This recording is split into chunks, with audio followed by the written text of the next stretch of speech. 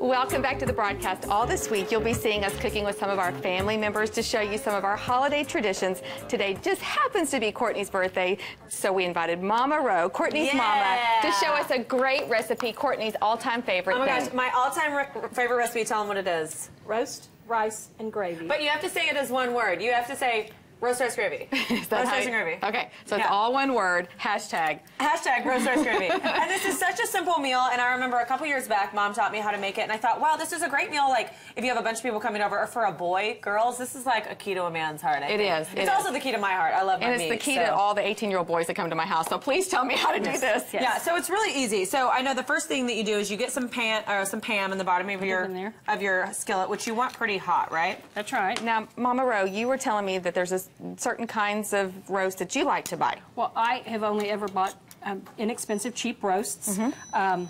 Chuck roast, arm roast, pot roast, just something very inexpensive. You sear it on both sides. And what do you look for? You say if you see like more marbling and more fat, you think that makes it you think that makes it taste better? It gives more flavor. Obviously, if you have a bone in it, bones give flavor to meat, and so I try to buy them with a bone, but it's getting more and more difficult to find. Okay, what do you do first? So then you're just like you sear both sides, right? Okay. Have to get both sides. Little water, you said, and little salt and pepper. Should we go ahead and see if that's seared on that side and turn it over? This thing cooks sears so pretty fast. quick. Yeah, this I would probably Sub-Zero Wolf a little with tension. Yeah. And then what do you put in there? Little salt and pepper on top of it. So we just pepper it. And Courtney likes her pepper. I really like it peppery just because I think it gives it a little flavor. More kick. Don't need a lot of salt. I don't like a ton of salt. Because I actually put in a couple of bouillon cubes. And these are beef bouillon, right? Right, just because it gives it a little flavor. And then you put those in after you've seared it? After I've seared it, and then I just add water. Wow. So if you want to just put some water in there, the pan about halfway up if I'm going to be gone.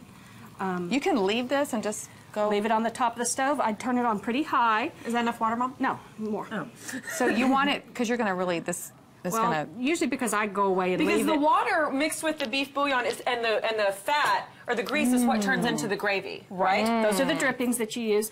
I get it pretty hot in there, and then I turn it down and simmer and cover the pan. And just let that chill out for about 3 or 4 hours. 4 hours. You'll smell it. And you said around high.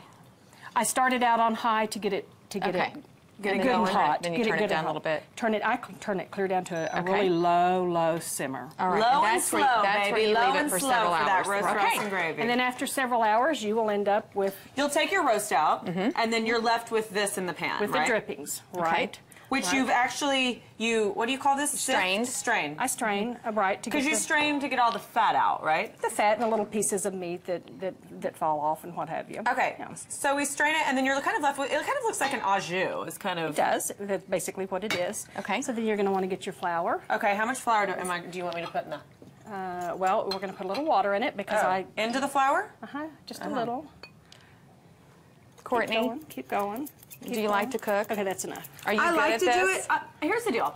I know we make a lot of jokes that like I really suck in the kitchen, but like I live by myself, so like cooking for one person is not a ton of fun. And so, but I love learning about cooking, and I think one day I'll be really great. I'm not good at getting everything coming out at the same time yet. Do you have any good stories you'd like to tell us about Courtney? But you know, oh my gosh, it is her birthday. We feel like we need to roast her a little bit. She loves her meat. Pun intended. She loves her meat. She does love her meat. I was heard it here first.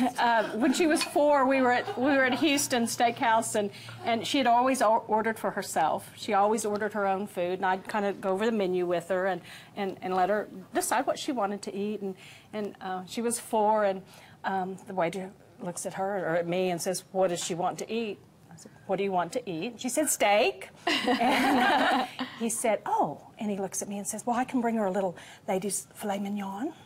She goes, "No, I'll have the big prime rib, please." Oh. So she's always... She knew what she wanted. She is always medium rare. Okay, so you mix the flour with the water. And then put it you back just in your gravy, put it into the juices. Juices, and you just start stirring. And obviously, you'll want to brown that flour. And as it heats up, it will thicken.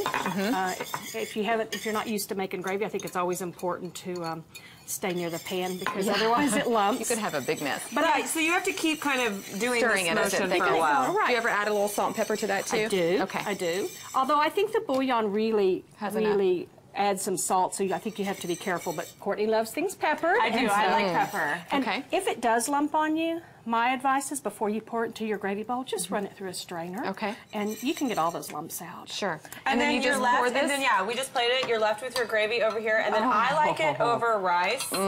This is my favorite. Okay, so we get our gravy over our rice. Give me that pepper. Yeah, we're gonna go to town on this. More pepper, and lunch is served on my birthday. This is awesome. Thank you, favorite. Mama Ro. Sure. We appreciate this yummy Favorite meal. recipe. You can see this segment again by going to thebroadcasttv.com. Then you can take your good notes.